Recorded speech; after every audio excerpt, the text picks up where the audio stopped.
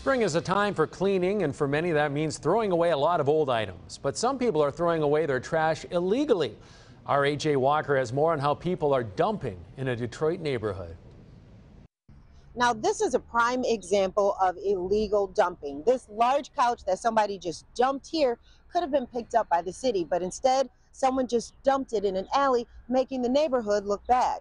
This North End neighborhood looks like a city dump in some areas simply because people are treating it that way. You can't even get a barbecue back there because it's so messy. You don't know if the rats or something gonna come out. From small trash to big piles of garbage and household items that people simply dump around here, it's mounting into a big problem. Marquita House says she's been living in the area for about 17 years, and she's tired of people tearing up the place she calls home.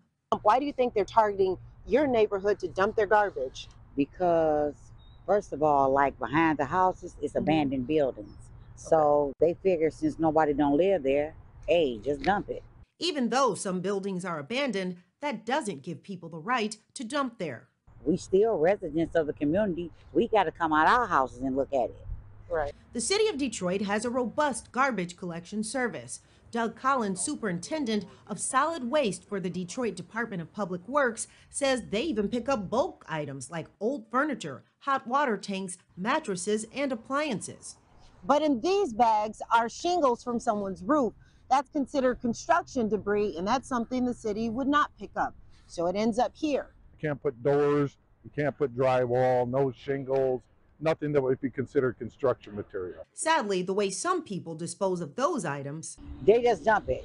if you get caught doing that, you'll get slammed with hefty fines. Starts at $1,000. That's a huge hit. Yeah. Marquita says she likes her home and takes pride in it. You know, when I be out here watering at night, they was like, your yard is beautiful, keep it up.